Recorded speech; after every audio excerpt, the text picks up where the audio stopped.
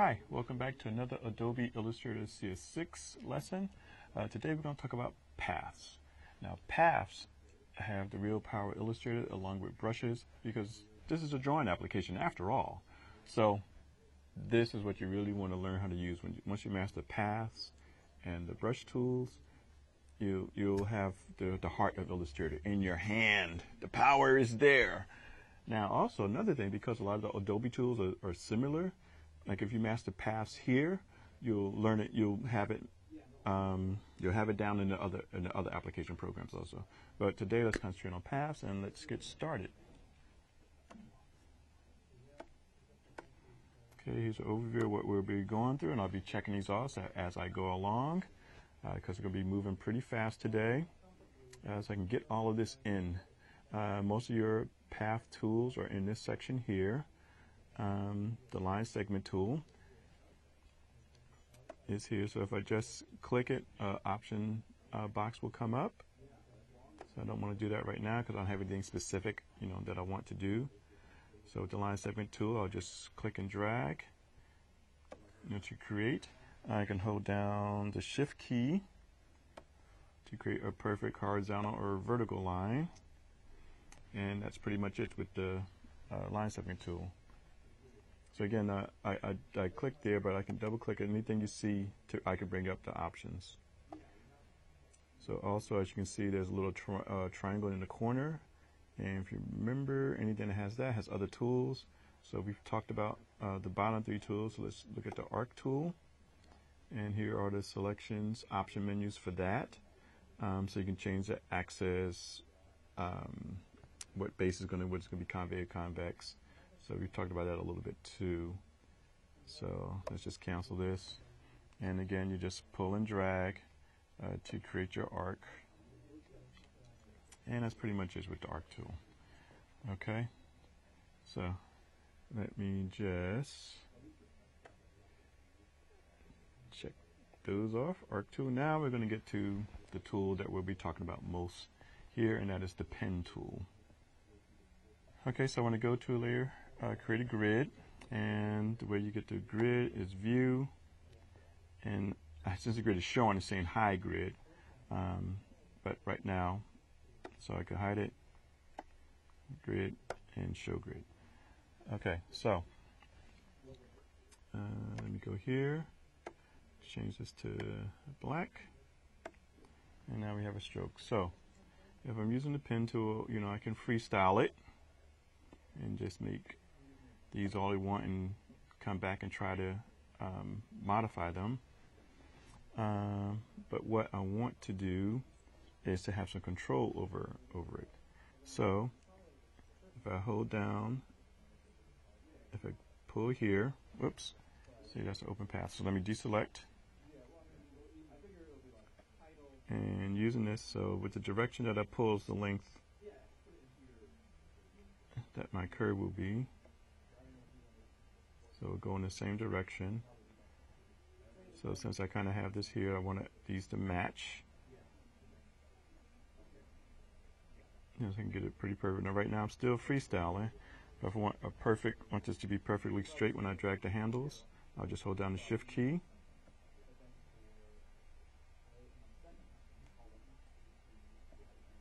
And now, I have this exactly the way I want it. Okay. Now, let me show you how to change the direction.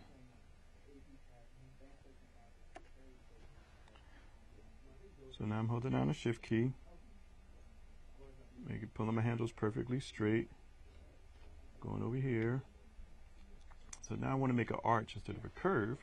So what I can do is hover over here until I see an open triangle, and that means that now it's a convert point. So when I do that, but it's not kind of doing what I want. So what I like to do is just hold down the Option key. So now it goes to a convert to point. And that'll happen if you hit too soon, which is what I did. So you just dismiss that dialog box.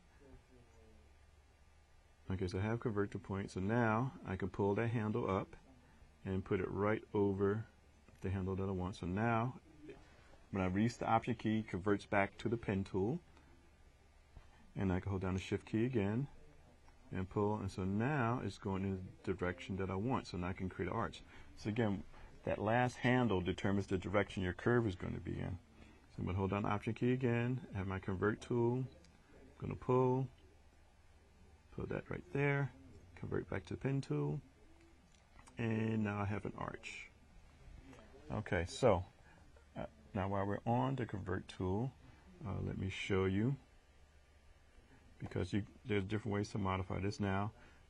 Again, I have Smart Guides on, so I can see the anchor when I go. So the Smart Guide will show me where anchor point is. So here's one right there, and you can see these different anchor points here. So now, when I go to the Convert to Anchor tool, I can manipulate all of these separately. Or I can click on a point and do it that way. Or I can just click to make it a sharp point.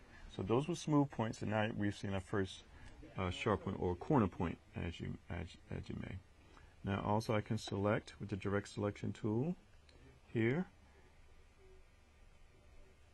and convert to points here. So I already have, this is a convert to smooth, and this is convert to corner. So since I already have a smooth point, I want to convert this to corner, and you can see that's a corner point here. Now corner points have no handles, so that's a clue for if it's a corner point or not, because sometimes it may be deceptive, you may not know. Now also with the Direct Selection tool, you have flexibility to move your points all over the place, which you've seen me do.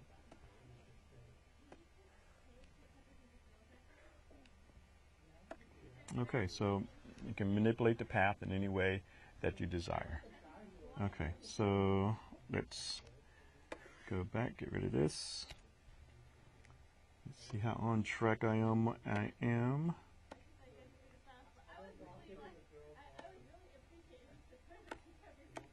Okay, so now we're still using the pen tool for the most part. I'm going to check that off.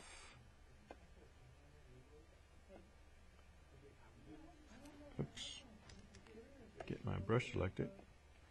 Okay, pen tool showed you how to make curves, show you how to convert your points, and let me show you how to add and remove points. So get the pen tool again. Just pulling and dragging, making some points.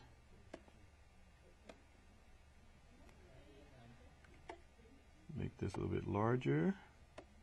Okay. Now most of the points are where the arcs are, as you can see here. So I'm going to add some points in between the arc. So I'll go here to add anchor point, and I start adding. Now you can see handles are added on when I make a smooth point. So I can just add handles, just add points with handles. And you see some of them are larger, depends on where you are in the curve. Now, what if you have combined? So let me just go to this rectangle tool here. And first, let me show you what happens with the rectangle when I add a point. So these are corner points because they're on the path between two corner points. Just like the smooth ones come between, smooth points come between two smooth anchor points on a curve. Now, let me show you what happens when they're combined on one path. So curve, curve, curve, curve, curve. And I'm going to hold down the Shift key. It helps if I don't drag.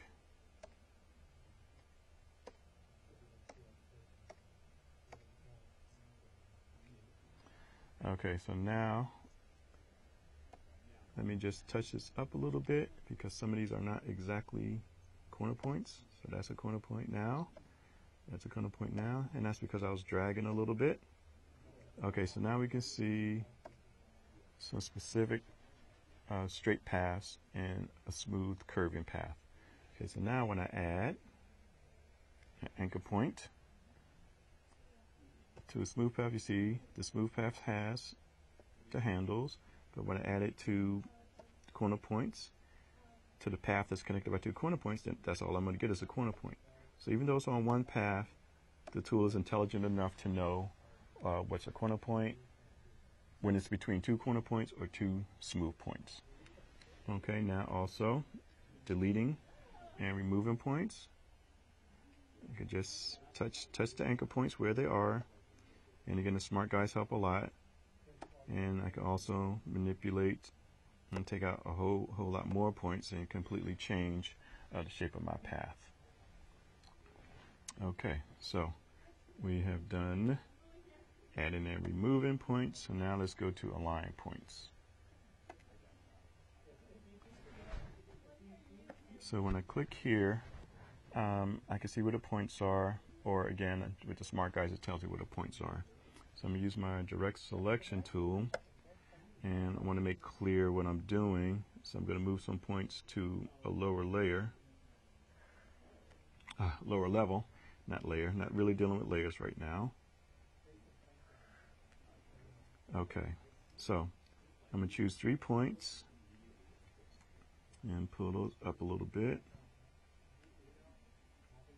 Pull this down a little bit. Okay. Now, I'm going to want all of my points to align at this level here. So what I'm going to do with the points that I select that I want to align to that level, so I'm just going to use my direct selection tool and select these 3 points. And then I can go up to align, and here I have vertical align to top.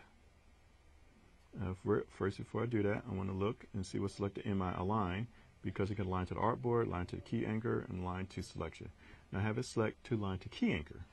The key anchor is the last point that you select, so that will be what it will align to. And I just deselect it. So let me select my points again. Okay, so this is the last one I selected. So now when I go to vertical align top, then all the other 2 points will align with that, which it did not do. So I have my points selected.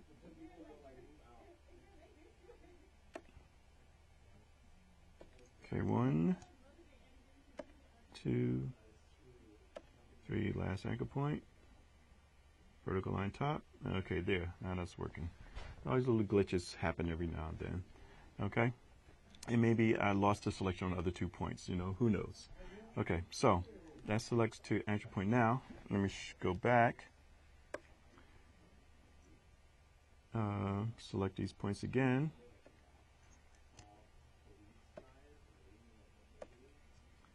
And change this to align to selection. Now we're not going to really see any difference, because again, the key anchor point is the last anchor point. So in this case, they both act the same, so you could choose either one when you want to use it. Just remember that the last point is where all other points are going to align to. Now, align to selection, you'll see differences when you have objects that you're trying to align. Okay, so that is align points. Okay, we're moving right along here. Now let's get to joining points. Let me just get rid of this and this. So there are 3 ways to join points. The first way is to select, using the direct selection tool, to select the 2 open points. So right now we have open path, and so I'm going to make it a closed path and join them. So I can hit Command J, and instantly those are joined. Now the second way is to, let me make sure these are selected, is to go to Object, Path, and Join. And again, you can see the keyboard shortcut here, which is Command J. So always look there. So I hit that, and then they're joined.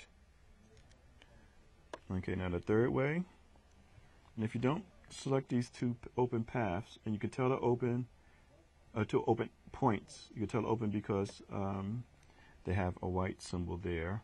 and the other ones, well, when they're white, they're open and they're not filled. So when I select them, then they're filled with the color of the guide. So the third way is to go up here to the control panel, connect selected endpoints, and that's the third way that you can select and join your points. Now, let me show you something else.